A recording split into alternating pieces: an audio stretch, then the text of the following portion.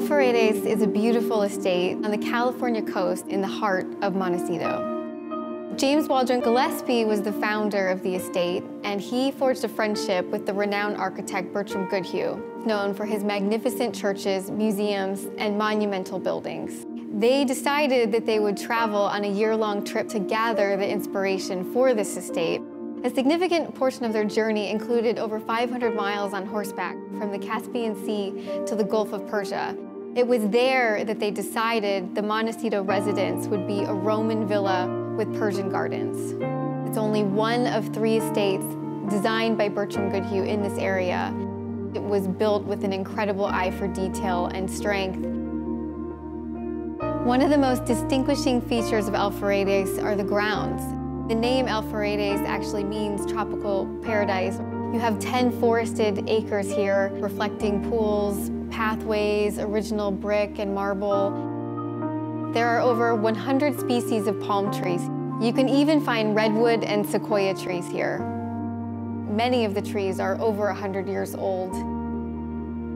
Walt Disney came to the estate in 1957 and took palms for his tropical jungle ride. It's no wonder Fureidis was defined in the early 1900s as one of the top 15 places to visit in the United States and was known at the time as a botanical garden.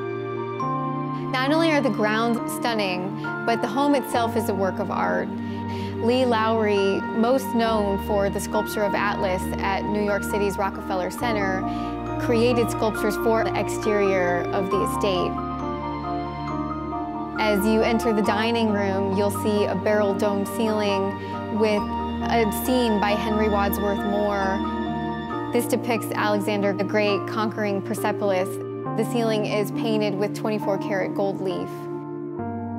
The conversation room ceiling is actually a replica of the Basilica of St. John Lateran's Church in Rome, also 24-karat gold leaf. It's no wonder that for over the last 100 years, it's had a rich and colorful history.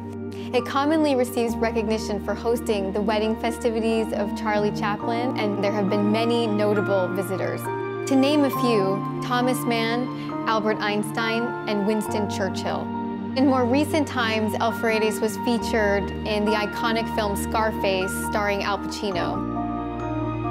Fureidis was restored with incredible detail without sacrificing any of the historical elements. One might say it is the perfect combination of history and today. Fureidis is truly an exceptional place. It began with such vision, I can only imagine what the future will hold.